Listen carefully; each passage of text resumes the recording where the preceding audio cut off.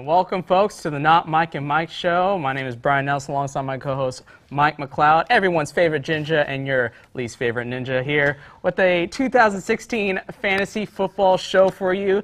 And we're going to break down our top 10 at each position and give you a sleeper and a bust potential to help you with your draft in the upcoming weeks. And Mike, long summer off, but we're back, and we're back with some fantasy.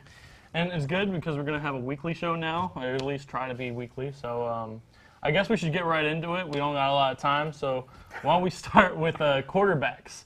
We got top 10 quarterbacks. We're going to go 10-1. Because we all know that Cam Newton and Aaron Rodgers, they're going to be the guys that you pick. But Tony Romo, he's a guy that is eventually going to get hurt. He already pulled his back in the preseason. But Tony Romo's still a guy that can put up numbers. So I like him if he can stay healthy. We'll get to him a little bit later as well. Russell Wilson, Drew Brees, kind of the same guy. Russell Wilson probably will have a breakout year, if you can call a sixth year a breakout year. In terms of fantasy numbers, definitely, because he was known as a game manager and Alex Smith type. But then last year when Marshawn Lynch got injured, it really gave them an opportunity to shift their offense and give a focus to Russell Wilson in the passing game, and people like Doug Baldwin, fantasy-wise, got a big jump in production points, and as did Russell Wilson, which put him in our top 10 at number 9.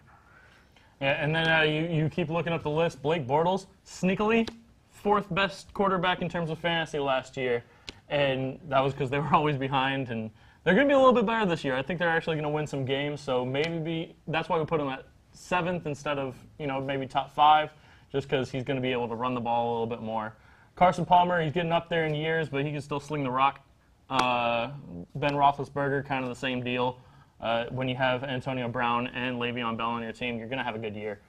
Tom Brady, he is suspended for 4 weeks, but he's still Tom Brady. You still got to take him. And in terms of fantasy production, I think that suspension is going to help some owner because they're going to get him at a great value lower in the draft where Tom Brady could go. You could see him go 3rd, 4th, 5th, 6th I was round. thinking 7th, 8th. Yeah, exactly. I mean, in a normal year where he wasn't suspended, but suspended. He'd be like a 3rd-round guy. Yeah, so in this situation where he's suspended for 4 games, you're going to get him at a great value, and you're going to get higher positional value at wide receiver and running back with Tom Brady. So Tom Brady would definitely be on my radar in the 7th, 8th round. I mean, we're talking to a guy that years ago took Josh Gordon in the 9th round. He didn't play until week 10. Yeah, that's some patience. You want to wait 4 weeks for top of the line quarterback? That's nothing compared to Mike here, who endured a long Josh Gordon suspension for. How did that work out for you? He got 40 points the week he came back, and then he got hurt. So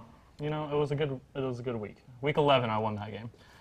And then top 3 quarterbacks is going to be Andrew Luck, who's coming off of a pretty disappointing season for Andrew Luck.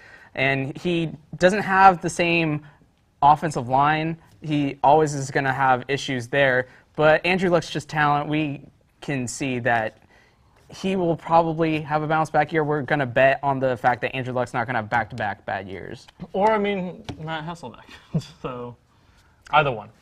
And so top 2, Aaron Rodgers, Cam Newton. I think Cam Newton really establishes himself as the top fantasy quarterback with his ability to run and rushing touchdowns. That's the real big difference between he and Aaron Rodgers, which is why he's our top fantasy quarterback for 2016. So let's move over to the running back position and show you our top 10 running backs. At number 10, we have the Tampa Bay back, Doug Martin. Latavius Murray in at number 9. What really distinguishes Murray from Martin for you? I think the Raiders are going to be really good this year. I think they're going to have some leads late in games where they're just going to have to run the ball and run out the clock. I think Tampa Bay is going to be in a lot of games. I think they're going to rely on Jameis Winston really a lot to keep them in ball games and potentially come back late in the 4th quarter. You're not going to see too much of in the second half, let's just run out the clock. So Latavius Murray, he's the only guy there. He's going to be taking a lot of 3rd down duties as well. DeAndre Washington is more of a receiving back / special teams sort of special package guy. So Latavius Murray's the guy there. And then at 8 and 7, Matt Forte, Jamal Charles, two guys who are getting up there in age, but have been fantasy stalwarts their entire career. We still believe that they are top 10 He's still situations. the Jamalacost. So, but yeah, he is coming off of ACL or Achilles. I can't remember. I think it was a knee injury. Yeah, it was ACL or something like that. Charcandrick West, good handcuff to pick up, but Jamal Charles can still run the ball really well. And Matt Forte, getting fantasy points is his forte. And if you want to pick up his handcuff, Bilal Powell is the guy for you. Let's go up to 4 through 6. These are the young backs that have broken through that we expect to have good sophomore campaigns, in Todd Gurley and David Johnson, as well as the rookie Ezekiel Elliott. What can you say about these three individuals? I really pushed for David Johnson to be as high as he was. We originally had him like 8th or 9th, but you see what happened in Arizona last year, and he really that is an offense that likes to spread it around and likes to pass a lot, and he's a guy that can catch. He has good hands, he has soft hands, and when he gets out in open space, he can make a lot happen. So he's a guy I'm really looking forward to. I even have him higher on this list, especially because Le'Veon Bell is suspended for 3 games, but Ezekiel Elliott, if he does anything close to what he did in Ohio State, is going to be a good year. Yeah, and behind that line, best offensive line in the league in Dallas. We saw what kind of production Darren McFadden had. And when can you say Darren McFadden had production in the NFL? Rookie year. Okay. Yeah. Not in, well, and then Dallas, we saw Zach Martin, Tyron Smith, and the center Travis Frederick. Behind that stellar line, La'el Collins, the first-round pick that they got as an unrestricted free agent because he had a controversy that everybody stayed away from, and he found to be innocent. So that really benefited their offensive line. And Ezekiel Elliott at Ohio State was a difference maker. And the way that Jason Garrett, and we talked about Tony Romo's injury history, the way to protect a quarterback is with a strong running game. So their philosophy is really to run the rock. And with Ezekiel Elliott coming in, people anticipate some big fantasy numbers from him. He, on the other hand, has some handcuffs with Alfred Morris, who's gotten the bulk of the carries. And this morning, Ezekiel Elliott had some controversy on TMZ Sports where they spotted him at a marijuana shop. I mean, he just needs to medicate. It's fine. He's anticipating the pains that are coming with all the 300-plus carries he's about to receive. I would need some, too, if I had to deal with Des Bryant the entire time. And let's not forget to mention Todd Gurley, too. Yeah. He's going to get a lot of production with the rookie quarterback, Jared Goff, and Case Keenum. And Case Keenum, you're not going to rely on his arm to try and win you games. So Todd Gurley's going to get a bulk of carries, and he should endure a lot of production value. But he's not enough to get in our top 3. Le'Veon Bell, who's suspended only 3 games now after getting his suspension reduced, is at number 3. Adrian Peterson, number 2, and Devontae Freeman, your boy, who helped you get very far in our fantasy league at number 1. Not win the championship. Hey. It's all about ships for me. I don't care about the regular season. But yeah, let's make no mistake. Le'Veon Bell is still the top fantasy running back in the NFL. But he is suspended for 3 games. It's the same thing as Tom Brady. You'd pick him first if he was available. But you don't want to spend your first-round pick, potentially your number 1 or number 2 pick, on a guy that's not going to show up until week 4. So we have him like 3rd. It's a good, nice round number. He's still going to give you a good 13 weeks of production, but he's not going to give you that first 3 to get you off to a really good start. Adrian Peterson's still Adrian Peterson. Like, I don't think I have to. If I have to explain to you why Adrian Peterson's a good running back, then you shouldn't be playing fantasy football. And Devontae Freeman, I actually want to kind of preface it by saying that a lot of people have him labeled as a bust, but he was so good last year that you can't avoid it. But technically, Tevin Coleman is the better back. He's the stronger of the 2, he's the bigger of the 2, and he's technically the faster of the 2. He just didn't have the position because he kept getting hurt. So all things being equal, they probably want to go with Tevin Coleman in Atlanta. But we all know that some things aren't equal. Yeah. And let's go over to wide receiver now with our top 10 wide receiver list for the upcoming fantasy football season. A stalwart at number 10, Brandon Marshall. He got his quarterback, Ryan Fitzpatrick, back. And so if Geno Smith was going to be the starting quarterback, I don't know if Brandon Marshall makes the top 10 list. Yeah, no, he probably doesn't.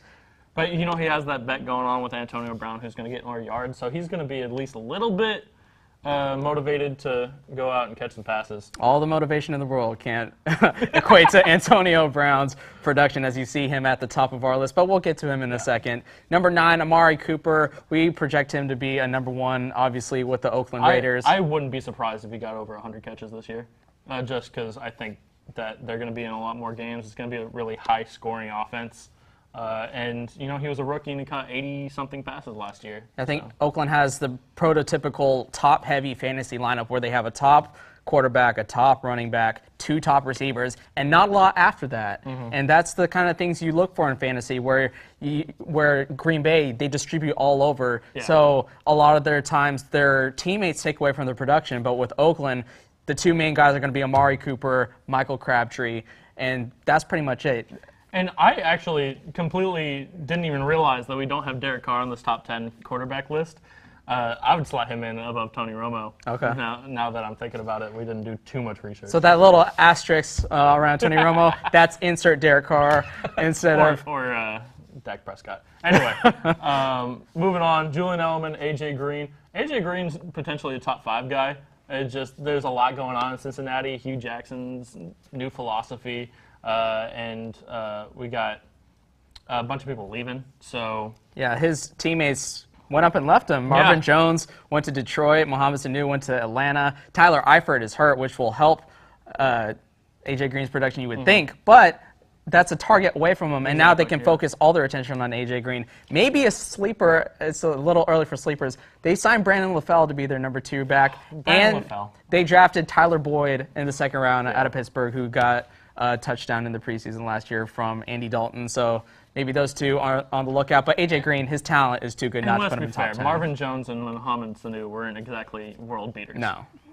And they won't be in the new places. Why they're not on our top 10. Number 6, DeAndre Hopkins, not Holmes. A little typo there. But DeAndre, he has a new quarterback in Brock Osweiler. How do you anticipate that new relationship? I mean, he was a top 3 guy last year, and he did it with 4 quarterbacks that I don't even know if are in the league anymore. Brian Hoyer, Brandon Whedon, all those guys. All the Cleveland quarterbacks. Yeah. So, I mean, Brock Osweiler could be an upgrade over them, but he could also be a downgrade. We saw him do kind of mediocre in 4 games last year, and he got a big contract. He has nothing to play for anymore. So. Yeah, with the huge wide receivers and Demaryius Thomas and Emmanuel Sanders, if you can't put up fantasy production with those guys, DeAndre Hopkins might be somebody who is has a down year after having his breakout year last year, but we will see. Number 5, we have Dez Bryant. We almost forgot to put Dez in our top 10. There were like 9 guys. Who's the 10th guy? Oh, Dez Bryant. And his production is going to be affected by the quarterback situation with Tony Romo's injury to his back. We'll see how serious that is. But Dak Prescott lit it up in the preseason, so perhaps Dez Bryant still top 5. The number 1 guy on an offense at the skill position is going to be the favorite target of a new quarterback. So Tony Romo loves Dez Bryant. Dak Prescott should love Dez Bryant. Match made in heaven. And number 4, my cousin Jordy Nelson. Yeah. Speaking of favorite targets, Aaron Rodgers gets his back after a knee injury last year. Just getting back into the swing of things, playing in his first preseason game. We'll see how that affects his ability to separate, because that was a big issue last year with Green Bay. Randall Cobb, James Jones, Devontae Adams, they couldn't separate. Yeah, it just relied a lot on Aaron Rodgers having to thread a lot of passes. And so, Jordy Nelson just got breakaway speed. He can just get away from people. Yeah, and with a knee injury, we'll see if he loses a step. We don't anticipate him losing one. He should be a top pick in your upcoming fantasy draft. Odell Beckham Jr. at number 3, really with the Giants. He's been a fantasy stalwart since he's been in the league. Coming out of nowhere, he missed his rookie year. He was injured to start out with, and he blew up on the scene. Has been consistent ever since. Julio Jones, Antonio Brown, year 2 and year 1. I think the top 3 are pretty A lot of people sad. have Odell second, but Julio Jones had over 200 yards a game for like 6 weeks. And so you just can't take anything away from that. Nothing's really changed in Atlanta, so it's kind of the same situation. I expect the same sort of production. And let's kind of take a break from the lists and kind of talk about philosophy. In a PPR league, where you have your first-round pick, do you use it on a top wide receiver, or do you use it on a running back?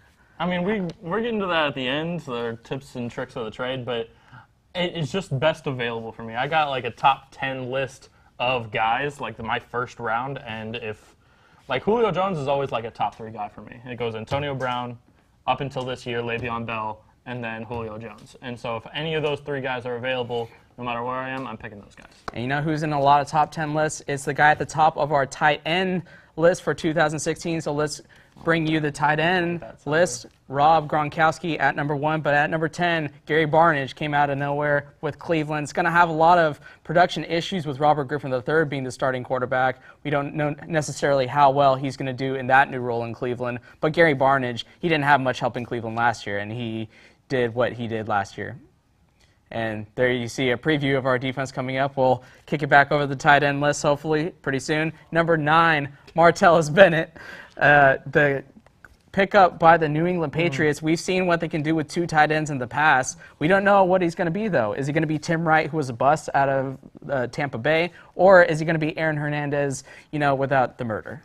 Only thing Martellus Bennett is going to be murdering is opposing safeties. And if I think he's a good pick. Yeah, I think he's a good pick too. Number 8 is Kobe Fleener, another good free agent signing by the New Orleans Saints to pick up for the departing Ben Watson, who went to the Baltimore Ravens. Yeah, and Ben Watson wasn't anything special, but before him it was Jimmy Graham. So there's a history of tight ends doing well in New Orleans. Also, a lot of targets left New Orleans. Not only did Ben Watson leave, but Marcus Colston got cut. Yep. They didn't really replace him with anything. They're going to rely on Willie Snead, the Brandon Coleman's. Willie Snead! Yeah, to get the production that New Orleans is used to, as well as Brandon Cooks.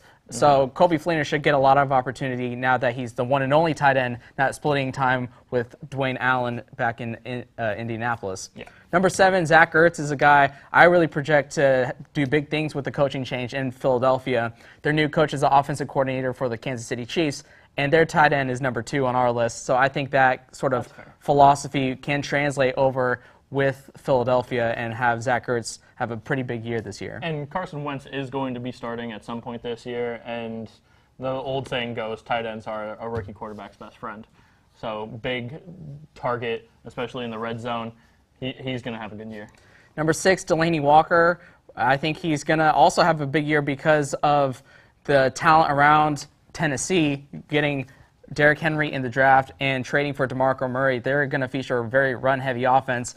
Marcus Mariota is play-action Jesus. It seems that all they do is play-action passes, and Delanie Walker down the middle is a pretty good target, and it's definitely his best weapon in Tennessee. I've always avoided Delanie Walker. I don't know why. I always considered him to be a blocking tight end, and then like a year or 2 ago, he just all of a sudden gets like 14 points a game. And I was like, all right, cool. Yeah, and that's why he is verging on our top 5. He could be in our top 5 if it weren't for Tyler Eifert's breakout year. Now, this is another caveat where Tyler Eifert's dealing with an injury, so it's going to be a risky pick for you in your fantasy draft, but should you pick him, we talked about the weapons leaving Cincinnati. Tyler Eifert's definitely the number 2 option there. So as tight ends go in a class that's very spread out and very not too top-heavy, Tyler Eifert is definitely a player that can separate you in your week-to-week gameplay. Yeah, like Rob Gronkowski and Travis Kelce, they're going to be gone in the first 3 or 4 rounds. But then you don't see a lot of people take tight ends until like maybe the 9th. And so there you still have Greg Olsen, Jordan Reed, Tyler Eifert, and it's just kind of pick whatever one you fancy at the time. And Jordan Reed is our number 4 pick. He became the favorite target of Kirk Cousins as the year progressed. I think we can see that sort of relationship translating to the 2016 season. Greg Olsen, his production is going to take a hit with the returning Kelvin Benjamin, but his talent and the propensity of Cam Newton to go to his tight end in crucial situations on 3rd down, that is going to give him some production that you can count on week in and week out. Yeah, this list for me is PPR, because if you are on a non-PPR league and you're really touchdown dependent, Greg Olsen's not a top 3 guy because he's not going to get as many looks in the red zone, especially with Kelvin Benjamin. There's going to be a lot of fade routes. So you're not going to see him featured as much in the red zone. But Travis Kelce, Rob Gronkowski, they've established themselves as the cream of the crop in terms of the tight end production. So And to go back to your Cam Newton, the Panthers point with them in the red zone, what's the best play for the Panthers in the red zone? Cam Newton up the middle. That's why Cam Newton's your number one fantasy quarterback, not necessarily throwing to his tight end in the red zone to get you 6 points. Cam Newton's going to get those 6 points with his legs. Yep. Now, the final kind of area we're going to focus on is the defense and special teams. This one's kind of tough for me. Defenses change as a whole. You can kind of anticipate players, how they do from year to year, but whole defenses, chemistry is an issue, new players coming in is an issue. Here is our top 10 list, starting at number 10, Buffalo, with the Ryan brothers reuniting to hopefully get Buffalo's defense. I think one big factor, though, is their 2 top rookies in the first and second round are out with injuries. Shaq Lawson is hurt. Reggie Ragland injured his knee. He's going to be out for the year. So you're not going to get help from your new young players in Buffalo, but that scheme should be a top 10 defense. Yeah, they're going to blitz a lot. They're going to get in the backfield a lot. And up-tempo offenses might have an opportunity to feast on Buffalo, but more traditional offenses are going to have trouble dealing with Buffalo's blitz packages. New York Jets, we originally had 5 teams on the list because we couldn't think of anything, and I just started listing off names. And I mean, the New York Jets front 7 is still solid. They're still not to be trifled with. And there are secondary changes from year to year, and it's always kind of like just a step above mediocre, but you're not going to run the ball very effectively. You're going to be one-dimensional against the Jets, but you know, it's still going to be tough going. Yeah, Jets aren't going to get you a ton of interception points, but they could get a lot of sack points, and they're going to keep the point total low, so you get those guaranteed points with a certain point range with the New York Jets. Oakland Raiders, they should have an emerging defense with, especially the teams they play with, I think is a big factor. Not the greatest offensive lines. Yeah. So with Khalil Mack and the new addition with Bruce Irvin, those 2 edge rushers should get a lot of sack points for the Oakland Raiders, and the improved secondary should get some turnovers. Reggie Nelson, Sean Smith, you're going to have a lot of guys that are ball hawks, a lot of guys that can shut people down. So now all of a sudden you can't run the ball because you got Khalil Mack and Bruce Irvin. You can't pass the ball because you got Sean Smith and Reggie Nelson. What do? You just hold the ball and you hope you don't get sacked. You know what you do? You draft Oakland in your fantasy draft. Next is number 7, LA Rams.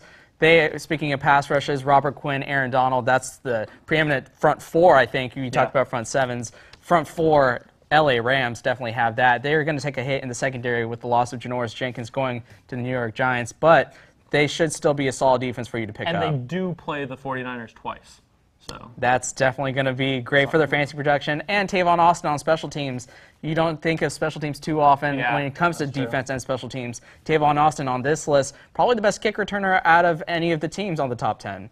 Now let's go to 6, Houston, J.J. Watt. The Houston J.J. Watts. They're really not the Houston Texans when it comes to the defense. And I think his health is the reason why I was hesitant to put them in the top 10. He's coming off of surgery. He's not going to play in the preseason at all. We're not going to be sure early on how the Houston defense does. I would maybe stay away from them drafting them and then picking them up later on as the season progresses. I almost always go 2 defenses. So I'd pick up one of the top 3, and then you can get Houston maybe at a discount. Maybe you don't even draft them because nobody drafts anybody in the late rounds. They just make joke picks and pick up Marshawn Lynch in the 19th. So Houston's still going to be good. They're not going to be good at first, but J.J. Watt still is a 3-time Defensive Player of the Year. He's still going to have a good year. All right, Kansas City is the beginning of our top 5 with Justin Houston's pass rushing ability. They're going to take a hit with Sean Smith going to Oakland from Kansas City. But Marcus Peters, he was one of the top interception leaders in his rookie year. He should still be able to generate turnovers for the Kansas City defense. Seattle at number 4. Schematically, they're one of the soundest defenses. They have great chemistry. They keep their players in, the Legion of Boom, year in, year out. You're going to get at least an interception a game or a forced fumble, and those are the same amount of points unless you got some weird scoring. So they're going to generate a lot of turnovers. They're going to give up big plays, I think, because they're so ball hockey. But when it happens, it happens. Yeah, they're going to take a lot of risks, so that's why we don't have them in our top 3. Carolina, the Super Bowl defense from the NFC, coming back. They're going to lose Josh Norman to Washington Redskins, so that's going to hurt their interception production. But with Luke Kuechly, his ability to force fumbles and that front 7 is very sound. I think they're going to hold defenses opposing offenses to the lowest amount of points. So Yeah. they're going to definitely be in that point category of being your consistent defense. And I think for defenses, one of the best things in fantasy is just being reassured that, hey, I can just put this defense in there week in, week out. They're going to get me my solid 8, 10 points. You don't have to worry about the matchup like, oh, Panthers are playing Green Bay this week. Do I really want to play them? Yeah, you do. Yeah, doesn't every matter. single time. Top 2, Arizona and Denver. What can you say about these two defenses, Mike? I mean, Denver is losing Malik Jackson to Jacksonville, but they still have Von Miller back now, and they're still the reason why Peyton Manning has a second ring. They're still just incredible in terms of the defense. And Arizona, last year at the end of the year, a lot of people got hurt. Tyrann Mathieu, I think it was an Achilles injury. I don't know, It's a somebody got lower hurt. leg injury, yeah. But he's back. You got a lot of guys returning, and now Patrick Peterson, you don't really have to talk about him. He kind of speaks for himself. It's going to be a lot of big-name people on both of those defenses that you can recognize right off the bat. And so we ran the risk of driving you off with a list of 10 defenses. So we weren't going to do a list of 10 kickers for you. So you go to sleep right away or tune the channel or go off of YouTube or however you're watching this. So kickers, Mike, what do you say about kickers? Do you have a guy that you really target? Yeah, so I just take the list, right? I take the list, and I just close my eyes, and I pick Shane Graham. It doesn't matter. It always lands on the Shane Graham? I don't know why. Man. No, just pick one. They're all the same. See, for me, Catanzaro for Arizona. He was good last year. For me, I always go. I'm always riskier. I always go Gostkowski high. I'm always the first one to pick a kicker, and it's always Steven Gostkowski. Steven Gostkowski in the 4th round. Oh, yeah, it's a solid pick because, like I said with the defenses, for me, I like to just plug in the kicker, know he's going to be there every single week. I like to mix and match. I don't even draft a kicker. I always, know you don't. Because there's always a guy like, oh, you mean Janikowski's still available? I don't know. I mean, like, for me, I don't know why you don't wait till the last round and pick one because you're going to have to drop somebody eventually. Yeah, so, like, if I'm on the fence between two guys that I want to start week 1, whoever I don't start, I'll drop for a kicker. Okay. I mean, it's like the 4th guy. It's like my flex position, so. And see, if you don't want to have to debate yourself mentally, you can just go with me and just pick Steven Gostkowski in the 5th, you know? And, you know, we're kind of short on time. We were going to have 2 segments about sleepers and busts, but let's give the folks quickly, who is your sleeper pick, who is your bust to try and avoid in your fantasy draft? So we kind of mentioned his name. Sleeper, Dak Prescott. He's lighting it up in the preseason. I don't know how well that translates to actual first-string defenses, but he is 39 of 50 with 5 touchdowns, no interceptions through 2 games. And so he's going to do well, and Tony Romo is going to get hurt, so he's a good guy to have. Bust, Jordan Matthews. You talked about the offensive coordinator for Kansas City coming in. Did Jeremy Maclin do well in Kansas City by chance? He actually did. Oh, well. Yeah, but he was the only one. And Jordan Matthews is not Jeremy Maclin. He's a possession receiver. He's like the Adam Conleys of the world that don't do anything. He is the prototypical Kansas City wide receiver of 2 years ago. Yeah. But they didn't get a single touchdown reception out of a lot of them. And so Dwayne Bowe. he's Dwayne Bowe, folks. Jordan Matthews is Dwayne Bowe. Avoid him. And who else is his wide receiver tandem? Ruben Randall. Ruben Randall is not going I to. picked Ruben Randall once, like 3 years ago. Yeah, and how did that work out for you? Not well. Yeah, Ruben Randall and Jordan Matthews, just avoid the lot of them. Yeah. You know, I'm going to pick 2 wide receivers as my bust to stay away from, and that's the Denver wide receivers. Demaryius Thomas, Emmanuel Sanders, you are great. You are terrific you are terrific wide receivers. You don't have a terrific quarterback. You have Mark Sanchez, the butt fumbler. You have Trevor Siemian, who they call long balls. You know. I didn't know that. Yeah, that's his nickname, and they're not going to get anywhere near his long balls because they are going to swarm him. That offensive line is very terrible, very patchworked. They're going to get a lot of pressure from the Oakland defense, Kansas City's defense. If Joey Bosa ever signs with San Diego, maybe the San Diego defense can get to him. But a lot of production. A lot of production is going to be hit in Denver with their shoddy quarterback play and their offensive line woes. And for my sleeper pick, I think Mike Evans for the Tampa Bay Buccaneers. I was trying to look for a player who was like DeAndre Hopkins, where I thought he was a solid number 2 and can make that next jump up to be your number 1 fantasy receiver. I think Mike Evans, a lot of people are projecting Jameis Winston as a quarterback to make the next leap up. And I think that, as a result, you're going to see Mike Evans take that leap as well. Vincent Jackson on the decline as he ages into his mid-30s. And there's no other really option. Austin Seferian-Jenkins, Yeah, he's not getting any production that as guy. well.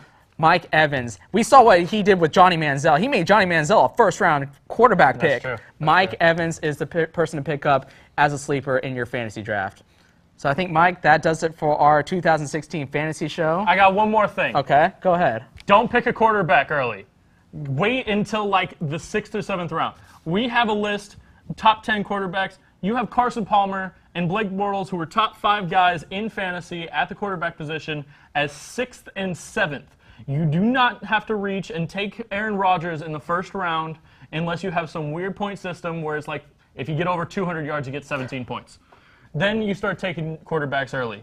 But you have a good 8, 9 people that you can take and not have to worry about, 10 if you include Derek Carr, and at most you have 10 guys in your league. Maybe 12, and then you know what you're doing. You don't need to listen to me. So there's 10 guys in your league. You're going to have a good quarterback. I promise you. Don't go chasing quarterbacks. Stick to the Rivers and the Lucks that you're used to. Great TLC reference to wrap up this show. That's why you're everyone's favorite Ginger, your least favorite Ninja here with the Not Mike and Mike show. Thank you for watching. Stay tuned next week for whatever we have planned. We don't really know, but we'll it figure will be it sure out. to be entertaining, sure to make you laugh, and it will be all about sports on the Not Mike and Mike show.